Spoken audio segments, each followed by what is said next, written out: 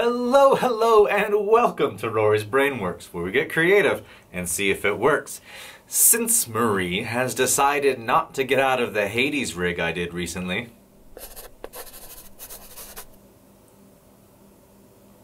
I've decided to do a quick tutorial about something both riggers and rope models alike can do. The affectionately named Rigger's Gauntlet, or the Rope Gauntlet.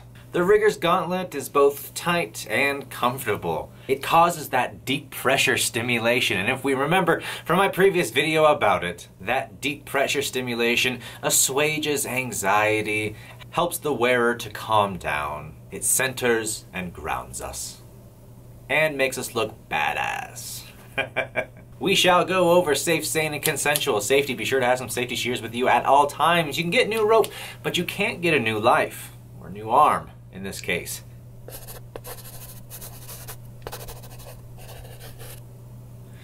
Me and Marie, or me and my arm in this case, are both consenting adults. I don't want to think too much on that. I'm not going to make any jokes. I'm just going to let it go. It is always important to be consenting adults. Communication is key. Now let's get down to that tutorial, but before we do, we must thank our sponsors, Knothead Nylon. Knothead Nylon is the destination for all your premium nylon rope bondage needs. Easy to clean, water resistant, up to 1,100 pounds of weight load, and in a wide array of beautiful, vibrant colors, Knothead Nylon will slake your rope desires. At checkout, put in discount code RORY10 for 10% off. Alright, I got my silver graphite rope right here. We're going to grab the bight, wrap it around the wrist, and basically like a girth hitch, reach in and pull through. Once we have pulled through, we'll tighten it a little bit, and what we're going to do is we're going to take the rope, we're going to wrap it around the arm. This first one will be the hardest one to do. It's a little bit messy and a little bit difficult, especially with one hand. Essentially, we want to create a U, and then we're going to reach into that U, grab the rope, pull through.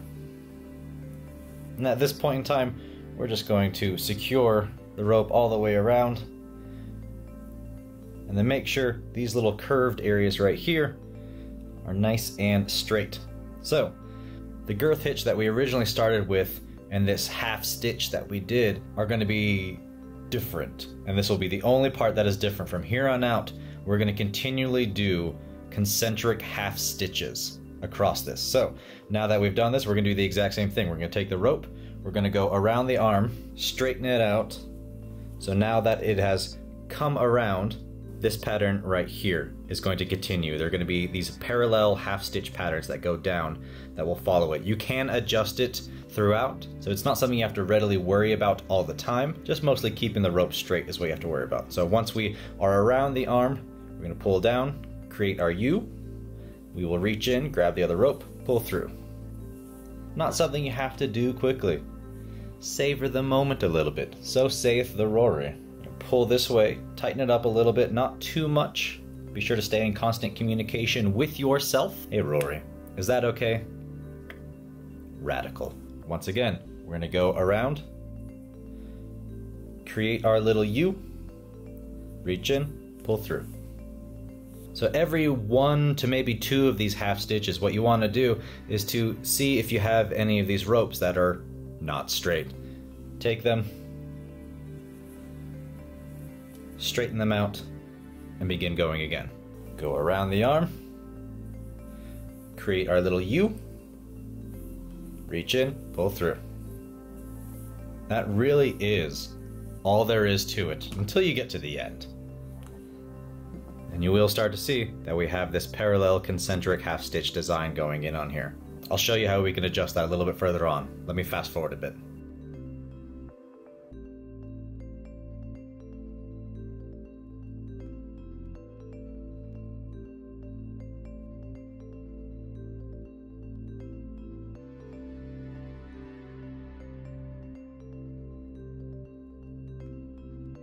Whoa, time travel crazy. So as you can see, it's a little bit messed up right now. All you gotta do is go down to the bottom halves of it and start pulling. So if you go to the bottom halves of the half hitches, you can start pulling the way you want to make it and just begin adjusting it so it's a little bit more concise, a little bit cleaner, a little bit prettier.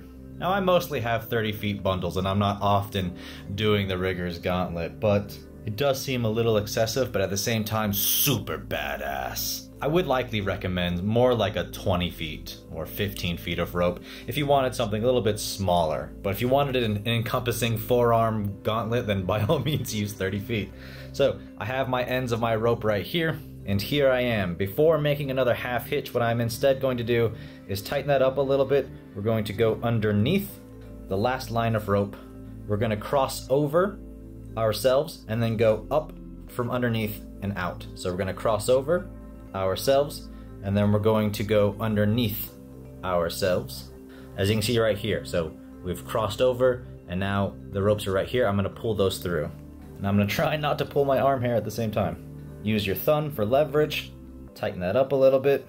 There you go. That's the same kind of knot you would use for a single column tie. Got that little hangly dangly, and there you have your rope gauntlet. Awesome. Do you feel metal? Do you feel powerful? As well you should. Do it to both arms and go walk around like a badass.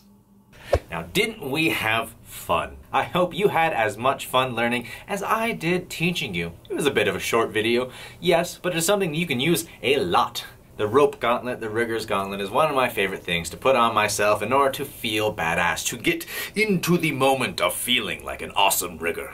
I hope it does the same for you. I hope it makes you feel good. I hope it acts like a little bit of a weighted blanket and takes away your fears, anxieties, and just makes you feel all around swell. And I would be remiss if I did not bring up my other beautiful sponsors today, the lovely people at Patreon. That's patreon.com/Rory's Brainworks, just like this YouTube. They are my rope vanguard, my colonizers of dreams. And without them, this endeavor would be so much harder. Thank you for spending your time with me. Be sure to like this video, subscribe to this madness, and comment down below what kind of shibari and kabaku things you would like me to teach you. As always, I'm Rory. This is my brain. I'm fairly certain it works. Be safe and go create some art.